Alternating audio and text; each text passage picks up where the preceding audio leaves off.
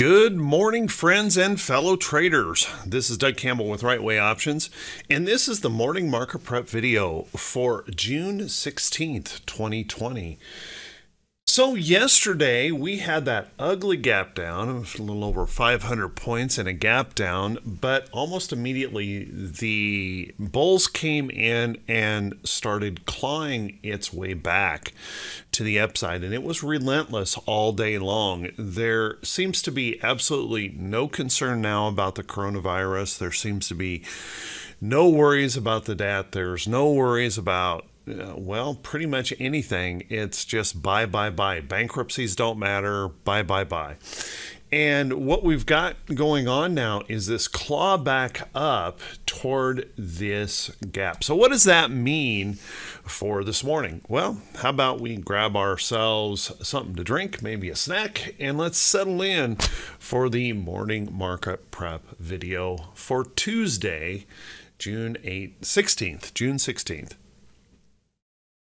So an interesting situation yesterday where we had, bankruptcies. We heard from Planet Fitness that they were declaring bankruptcy and the stock rallies, and it's gapping up this morning. This morning we hear about 24-hour fitness declaring bankruptcy, and that stock is looking higher this morning.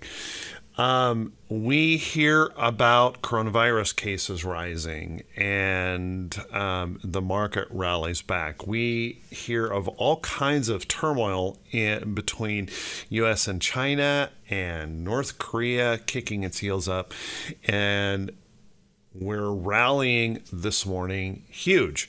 So what's going on? Well, right before the close yesterday, the FOMC announced that they are going to create a $750 billion operation. In a historic move, they're going to be buying bonds directly from companies. So what does that mean, buying bonds? Well, essentially what they're doing is the federal government is now buying debt directly from companies in an attempt to support these companies. So kind of an interesting situation. So let's go to the Dow. If we take a look at the Dow from our low yesterday to our morning gap up, and we're going to gap up right into that June 11th gap down. We're gapping up into here. We have a swing of essentially 1,400 points. In yesterday's gap down, between yesterday's gap down and this morning's gap up, basically 1,000 points in swing in just the gaps alone. Pretty remarkable volatility, and it's a remarkable thing to be watching right now. So let's take a look at the technical, see if we can make some sense out of this. What we're looking at this morning is we're looking at a gap up that will challenge this massive sell-off day, June 11th, that big gap down that occurred right here. So even though Corona continues to rise and issues are going on there, we are choosing to follow the debt that we're creating in the FOMC. That apparently there's no issue that the FOMC can't write a check for and cover. And that's what's going on here this morning. We're rallying back into that gap. Now, what happens from there, I can't tell you. I don't think anybody can really say with any confidence that there's anything that you can hang your hat on here in volatility that swings 1,000 points in a day, just in the gaps. And what happens next is anyone's guess. But if we take a look technically and hold on here, we've got a hold of this longer term trend. We broke the shorter term trend. We're pushing back up into price resistance levels in the chart. And we have this gap above. We have an island reversal that we still have a challenge with in the chart. So pretty interesting situation here. And I got to tell you, well, what do you do when you swing that far in the gaps. There's no continuity to the price action here other than wild volatility. And that makes this a very dangerous market to be trading. But right now, we're keying off of all of the Fed spending. And so we are very, very bullish this morning. Let's take a look at the SPY. SPY also looking to gap up here this morning and challenge that breakdown of June 11th. We're going to pop up into that area, try and challenge that. We still have that island reversal up here, but maybe that doesn't mean anything in light of the Fed's unlimited checkbook. We're still holding on to trend, and we're still having those issues crop up around the world with virus things spiking back up and China tensions, North Korea tensions, all those kind of things. But everything seems to be on track for a huge bullish move. As a matter of fact, markets around the world just hugely responded back on that Federal Reserve action to directly buy debt from companies. Let's take a look at the Qs. QQQ. I apologize for my voice. I've got a little bit of allergy thing going on this time of year. And you can see the NASDAQ, we broke this level of support, that breakout of over here in April. We broke, February. I said February. In February, we broke that. And now we've clawed that back yesterday. So we clawed back right back up in here, pushing back up, and we're looking to gap much higher. Now, the techs have been leading the market, and they continue to lead the market strongly. And if we take a look at a trend in here, we're holding that trend very, very well. So the bulls are certainly back in control. Really quickly on our moving averages, you can see we really had no threat here of that 50-day moving average. And although on our diamonds chart, it looked like a high probability of a test there, we're right back up here testing the 200-day moving average on the Dow. And also on IWM, we're rallying right back up to retest that 200-day moving average, bouncing back up into that gap. So pretty interesting situation overall here in the market. There just seems to be a relentless move by the Fed to just make sure that the market cannot fall again. Pushing back to the upside. Let's take a look at the VIX. What's interesting is our VIX pulled back hard yesterday in this move. We initially shot up pretty strongly here. We were up into the 40s in the VIX, challenging a resistance level here in the VIX, as you can see right across in here, a little bit of price resistance in that chart. So we're challenging that level, and now we're going to gap the other direction. So I'm guessing we're going to push this back down in here. We may be challenging the downtrend here as a level of support. Let's keep an eye on that, see if we find some support in there and bounce back up. When we get gaps like this, I just don't even know how anybody comes in here and says they know what's going to happen, because we could whip and reverse completely within the day on gaps like that. So watch that level of support in there. Pretty interesting situation forming up here in the VIX. Let's take a look at T2122. Now T2122 did signal our very extreme overbought condition up here on the 11th when we sold off so heavily.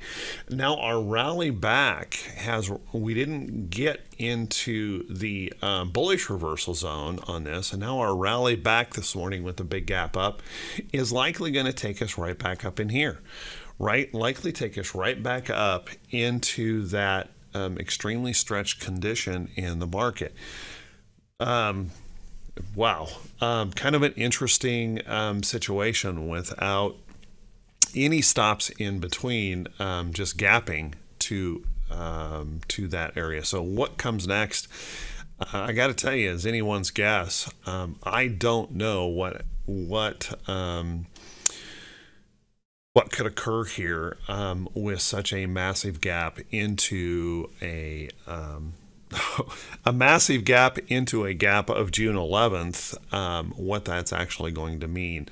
I do suspect that the bulls will be buying with both hands today. There seems to be nothing that can hold back the bulls right now in the light of unprecedented spending by the FOMC. So what does that mean? Hold your nose, close your eyes, and just buy terrible stock, I guess, that companies that are suffering, that are in really bad condition, but buy it, I guess, because nothing seems to matter anymore. Let's take a look at our economic calendar for today. And if we take a look at our economic calendar, we have a few things to be made aware of here this morning. Today doggone it, I keep picking up that window. As you can see here, we have retail sales this morning. I kind of suspect we're going to see an increase over last month, I believe, in those retail sales that could easily fuel the market higher, even though it's a terrible number. For retail, it's an improvement over last month, so that could fuel the market even higher. Bad news is good news in this market right now. Industrial production is also looking for an improvement over last month. It's still a terrible number, but that once again could fuel the market. We have business inventories and the housing market numbers here to pay attention to as well. And then we have Jerome Powell comments in Congress today, so we'll want to keep an eye on that. So a few things that could move us around. I suspect that everything is geared to fuel things higher, even though these numbers are horrible numbers. Overall, everything is geared to really fuel the market higher here this morning, because everything's all about the FOMC. Let's take a look on our earnings calendar this morning. We don't have that many earnings today to really move the market around, but we do have some notables that we'll want to pay attention to. We've got about 23 or so companies reporting today, but we have Lennar, and Lennar raced higher heading into earnings this morning, so you can see Lennar moving up. I don't think we have a report here this morning, but Lennar will be reporting today. Oracle also had a big popping move yesterday heading into earnings, and it looks like Oracle is gapping up this morning on its results, looking good. Groupon rallying this morning and also gapping higher. Now, they've been a major beneficiary of the coronavirus, with people ordering and spending online. So they've been a pretty good beneficiary of that, rallying up pretty substantially. We have H&R Block. H&R Block reporting this morning. Looks like they're gapping up this morning. Now, that may be just a function of the big gap. I don't know if they've reported or not. We have a nice little trend going on here in this gap up this morning. And I have one more on here that I probably shouldn't have put it on here as notable, but looks like MFA looks like it is gapping up, a real estate investment trust. One of the things that makes that interesting is the changes that we're seeing in real estate right now, with a lot of companies making the decisions to just have people stay home. It's going to be affecting real estate, but right now everything is bullish, so it doesn't really much matter what's going on in the world. Everybody's buying, so keep an eye on MFA. Might be something to pay attention to. So with that, everyone, hey, I want to wish you all a great day, and hopefully you're bullish. Hopefully you've got bullish positions in the market. You're going to benefit greatly from that morning gap up. Remember, in a gap up morning like this, when we pop up really high, it may be an opportunity to take profits. One of the things you can you can sometimes see is what we call a pop and drop, where we gap up into the morning and then sell off the rest of the day. I can't tell you that that's going to be the case. It may be a gap up and just run like crazy to the upside on this FOMC spending. I don't know, but I will say that we're going to be challenging some resistance levels in the chart. So make sure you think about that carefully. Gaps or gifts, you may want to take or unwrap that gift and stow that money away with this wild volatility that we're seeing in the market. So I wish you all a fantastic day. And if this is the first time you've seen these videos, if you could do me a favor, if you could please click that subscribe button on YouTube, and then also click that bell icon when it pops up so you can be notified every time I post one of these videos. And if you find these videos to be helpful, if you could please do me a favor and click that a thumbs up button and leave a brief comment. I would appreciate that a ton, and it helps continue to grow the channel. So thank you very much for everyone who does do that and takes the time to do that. You guys humble me with your comments every day, and I truly appreciate it. So let's take a look at some stocks that may be setting up some interesting things out there in the market, and let's see if we can make some sense of what's going on in here. Take a look at Cisco. Now Cisco, I've been keeping an eye on. Cisco pushed down pretty sharply here, as you can see, like everything else, but a nice strong rally back up, and we're holding on to a pretty substantial level of support. This morning it's gapping up solidly, so we're gapping right back up in here to that sell-off point. We might want to watch this. If this can gap up and rest in here, there may be an opportunity to pick up that stock. It's going to be a little bit hard buying up some of these stocks because everything's going to be gapping so far away from its price support or from a stop level. It may be really challenging today to pick up something that doesn't carry huge risk. But take a look at Cisco. There may be an opportunity there. Coca-Cola had a big rally back yesterday, like a lot of stocks. One thing you want to watch on this as this defensive sector stock, you know, we're gapping up into this area this morning, gapping up pretty solidly. So we're gapping into that price resistance. We'll want to watch that carefully in here. But if this is going to recover, we may get a little consolidation or a little pullback rest and a higher low and resume that uptrend in the chart. So keep an eye on that.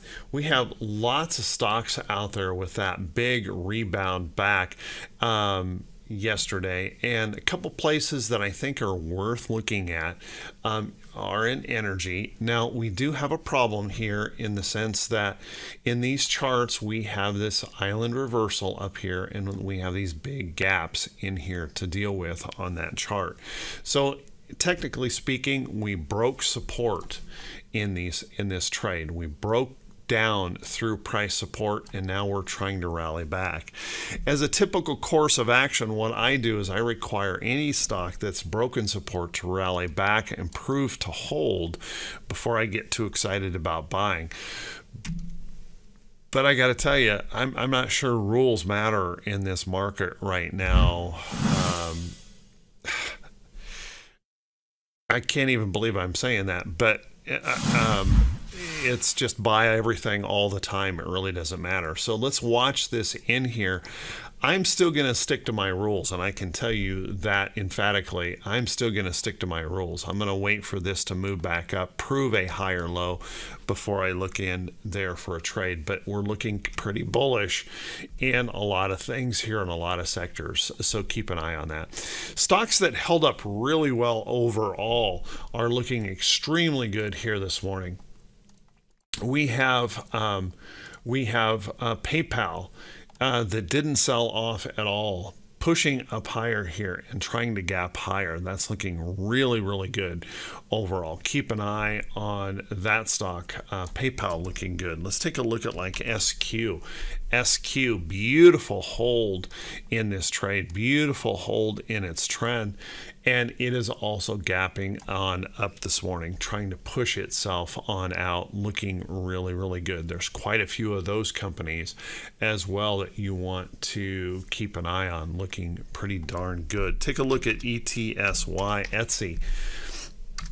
Etsy, nice bullish move yesterday, pushing higher, and you can see trying to gap up this morning, looking good. We have EA.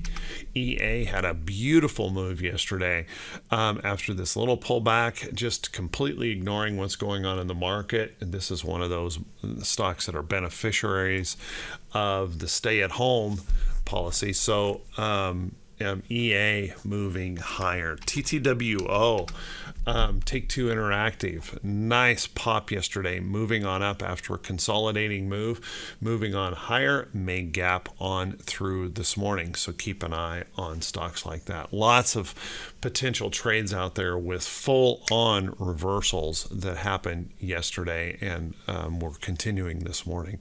So watch those closely. So with that, everyone, have an awesome day. I'm running a little bit long on this video. I want to say thank you to everyone who watches the video and leaves those comments. You guys are awesome. I don't quite get what's going on here in the market, but I don't have to. All I have to do is follow along with the price action of the charts, and I can make money. So can you. So please just stay focused on the price action of the chart. Be aware of the high volatility of this market and be prepared for a plan if things reverse, because it can just certainly do that in about half a heartbeat. Everyone, take care. Have a great day. Stay safe, and we'll see you right back here bright and early tomorrow morning.